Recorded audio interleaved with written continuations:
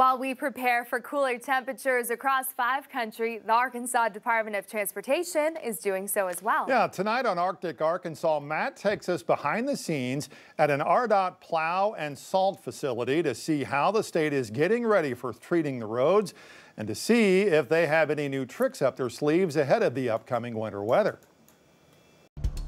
Arctic Arkansas, sponsored by McClarty Daniel and Arkansas Valley Electric Cooperative.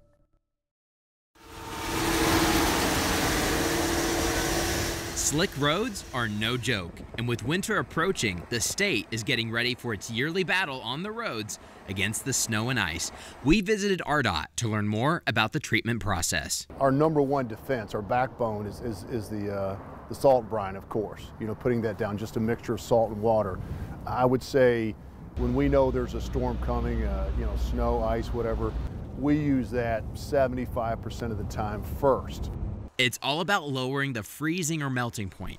If you can help make snow and ice melt at 25 degrees rather than 32 or 33 degrees, that's good news. In stronger storms, though, they have to start intensifying their treatment with other materials. Then you have combinations of the salt brine mixed in with the beet juice, which it was introduced years ago, but still kind of gets the headlines when you say, you know, beet juice mixed in. And that really, it's salt brine mixed in with beet juice that lowers that freezing temperature, whereas salt brine may allow for the moisture to freeze at 30 to 32. The salt brine will lower it. It's got to get even colder, 24 to 26 degrees before it freezes up, which can be a huge difference. You know, when you're talking from 24 degrees to 32 degrees.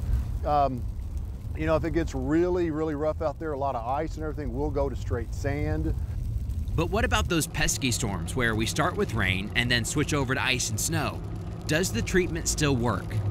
It gets a little tricky when it's going to come in as rain, but then that wave of frigid air is going to come in. It's when do you put down the brine, because you don't want to put down too much and it all gets washed away. We feel like as long as, 20 to 30% of that initial application of salt brine is able to take effect, then we've at least won that little battle.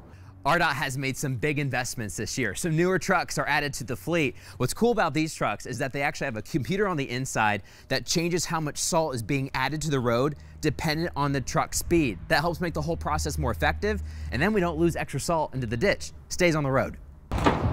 So just hop up in there, and you see controls there in the middle? Yeah. That's all our controls. That's the computer that does everything. We have added in the last couple of years even more equipment. You know, we have total about 650 snow plows. We have about 600 salt spreaders. This year we've got on order, we hope to get it in soon, 40 new large dump trucks that we can equip with the plows. We're actually adding a series of smaller, 10 to 12 smaller pickup trucks with smaller plows that can get in and maneuver smaller areas, a little more mobile. We ordered 70,000 cubic yards of salt this year, the most we've ever added. More salt than ever and more new high-tech trucks. RDOT is ready for whatever winter throws at us, preparing for the snow and ice where you live. I'm 5 News Chief Meteorologist Matt Standridge.